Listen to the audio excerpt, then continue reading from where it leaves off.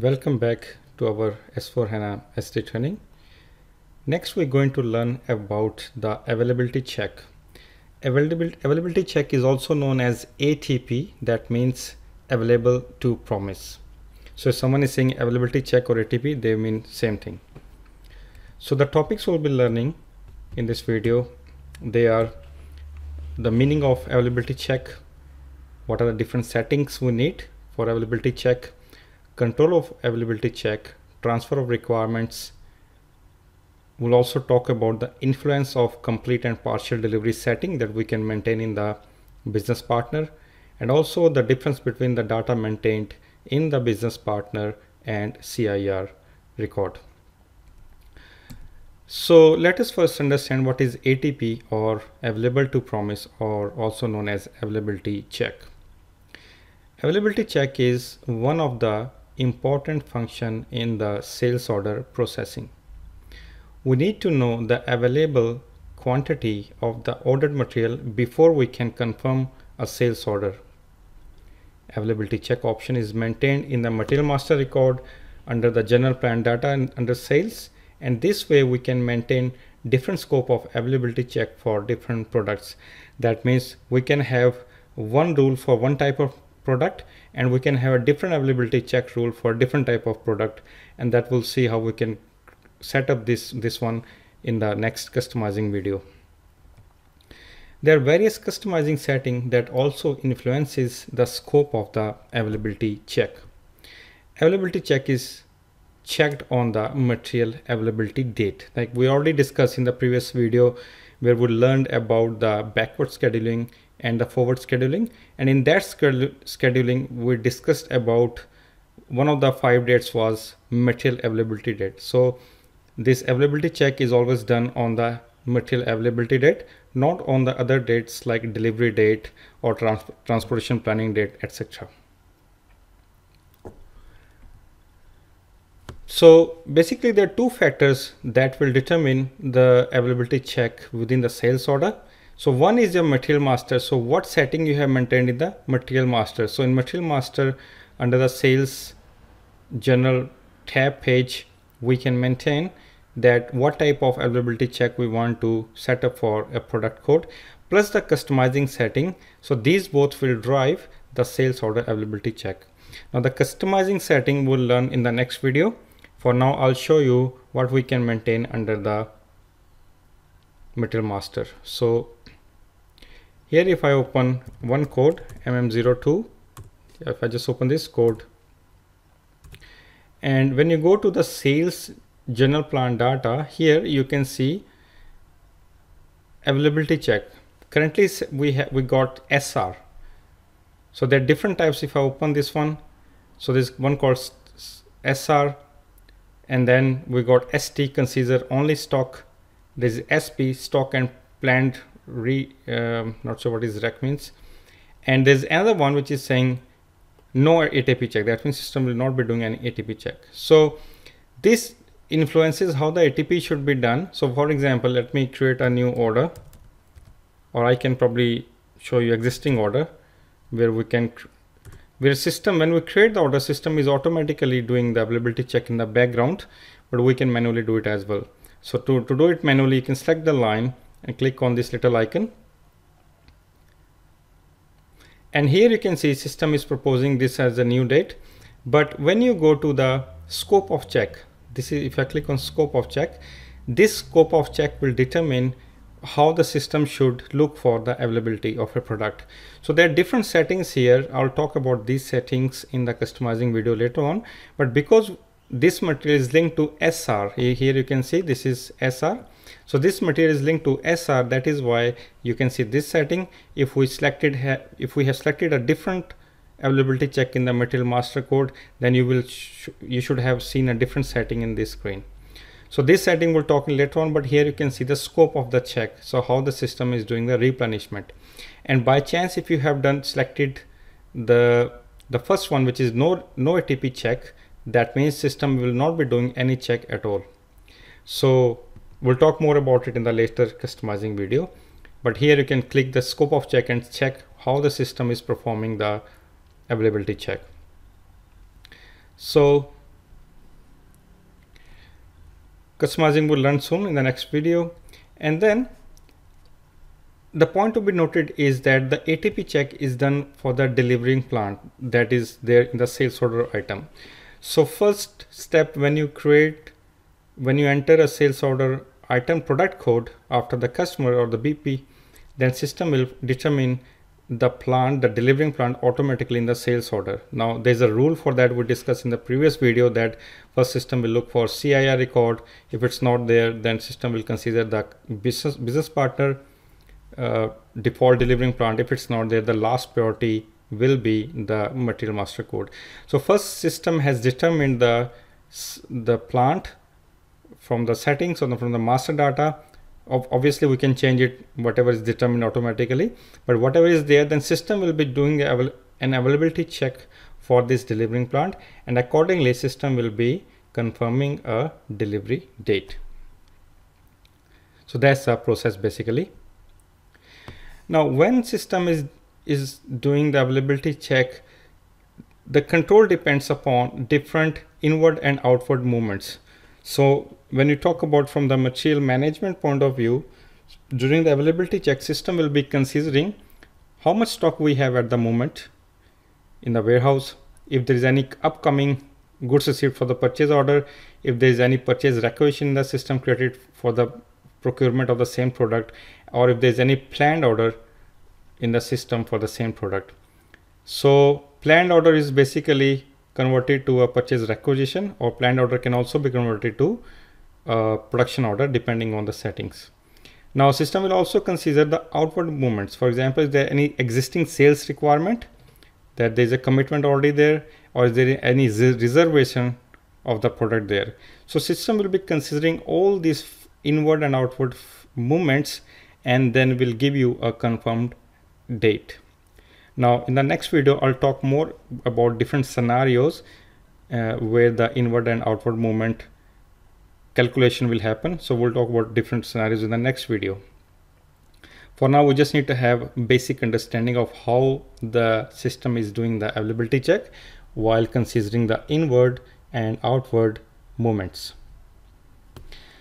So once the system confirm a date for the delivery, then system will be, when you save the order, system will sending the requirement from SD module to the MM module, and in the MD04 transaction you can see all the requirements. So this MD04 transaction is basically one of the most important transaction from the material planner point of view, where they can see all the requirements, upcoming requirements, stock and all that.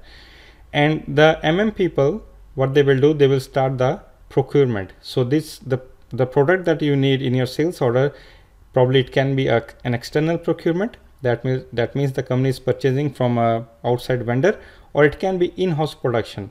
So if it's in-house production, system will be planning all the production orders in the system and all that.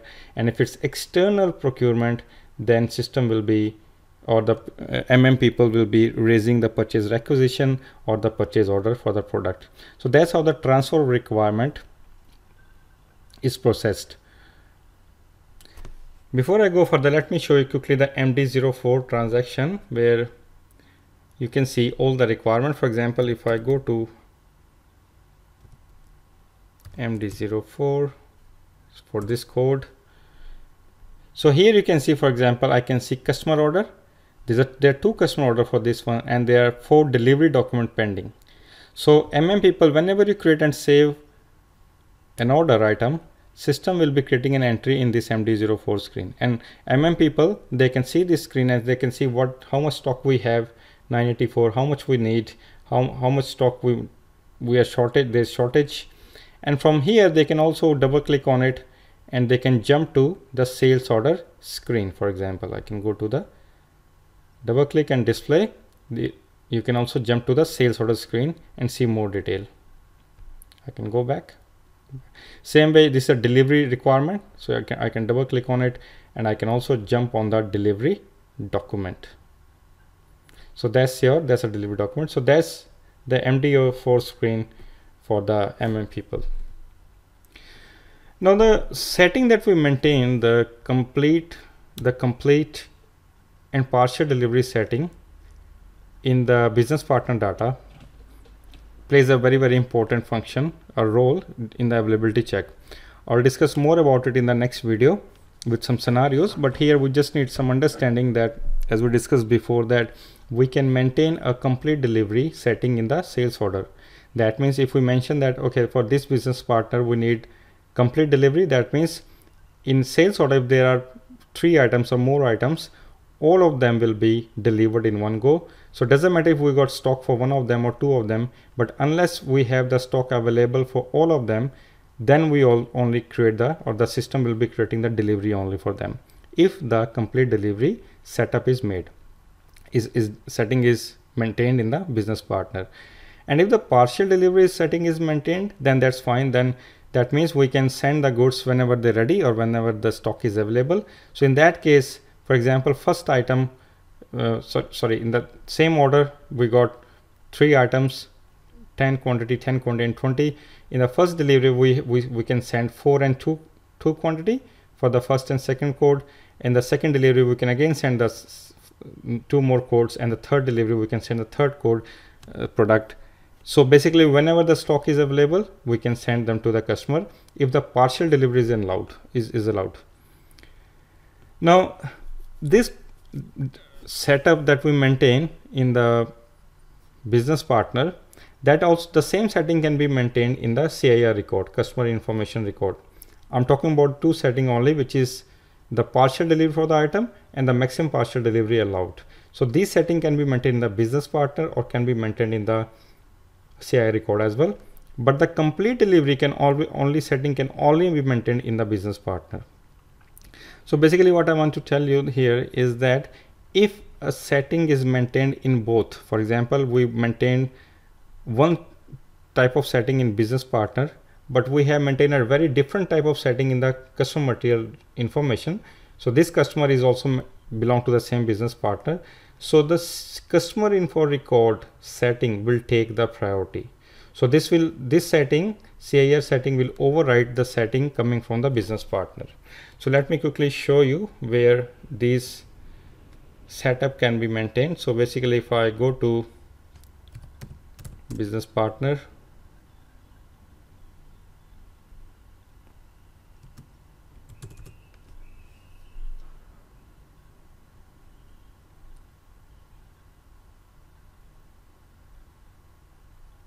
I need to go to the FLCU01, go to sales and distribution, and for a sales area you can go to the shipping. So here you can say that's the order combination. Let me go to the change mode. So this checkbox here you can see this is the order combination. This is the order combination. That means order can be combined. That means different orders, different sales order can be combined into one delivery document. That's one setting. Now here I was talking about before the complete delivery. If I check this one, that means for the sales order only if there are 3 items, 4 items, 10 items, they want the complete delivery of all items in one go. I can uncheck this. That means whenever the stock is available we can send them. And there is this setting, these 2 settings, the maximum partial delivery and partial delivery item, this is available in the CIR record as well. That means we can maintain here, for example, if we leave it blank, that means partial delivery allowed. We can maintain like only complete delivery allowed, etc. different settings. And if you allow partial delivery, then here you can maintain that, okay, maximum 4, we are for the item level, maximum 4 deliveries are allowed. I can save it. And similar screen you can see if I go to VD52, which is the customer info record.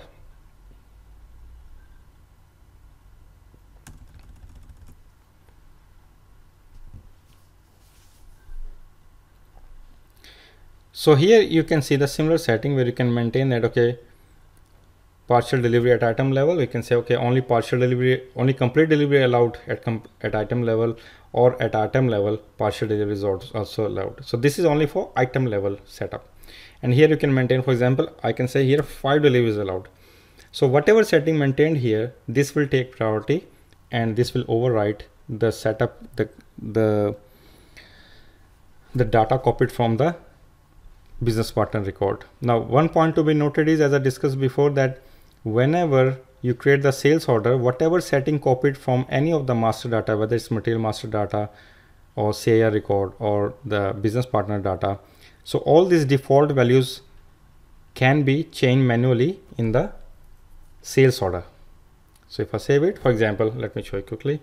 So when we create the order, if I go to VA01, order type OR, let me enter customer. So like I enter drum 80, for example. We cancel that, and order quantity is say 10. Continue. So at item level or even at header level, so for example, system copied the payment terms here, so you can change it manually, whatever is copied. Same way, whatever data is copied at item level, if I double click on it, if I go to shipping, so for example, here you can see now it's saying maximum partial delivery hours allowed is 5 because coming from the CIR. So here I can change it manually to say 2, for example, or I can remove it as well. So this way, the default setting copied to the sales order can be changed manually. So that's all about this overview topic. In the next video, we'll talk in more details with some scenario and some customizing. So now we learned about the definition of the availability check, what are the settings we need to maintain the material master record, how we can control the availability check, what is the meaning of transfer requirements, the effects of complete and partial delivery setup, and the difference between the data that we maintain in the business partner and CIR record. That's all about this. Thank you very much.